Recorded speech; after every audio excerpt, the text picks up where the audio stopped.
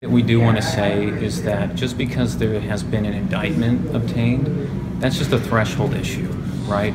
That means that the case is moving forward. That's not indicative of what the ultimate result or outcome of the case will be. Our position hasn't changed. Our client's position has not changed.